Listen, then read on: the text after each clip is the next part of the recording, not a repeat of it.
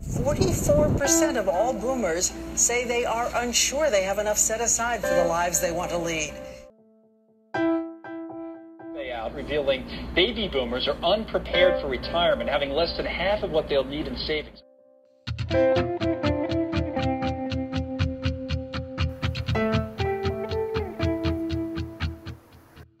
We've worried about money for 26 years. What's another 26 years?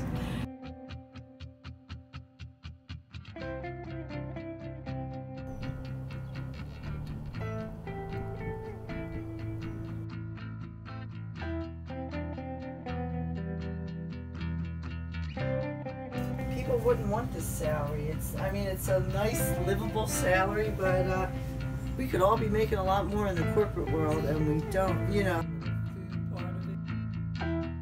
My job, it was just, you know, driving there, packing lunch, do the same old thing day after day for year after year. So you just have to like what you're doing. You have to want to get up. You have to want to get up.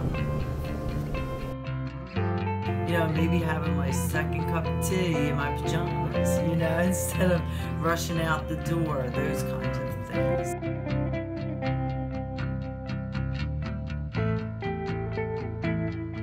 Being able to do anything I want to do, like being able to sleep a little later.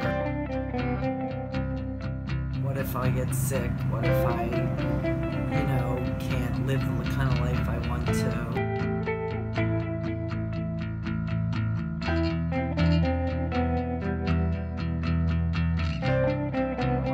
Just sit around and be dreaming about things to do. I want to travel. That costs money.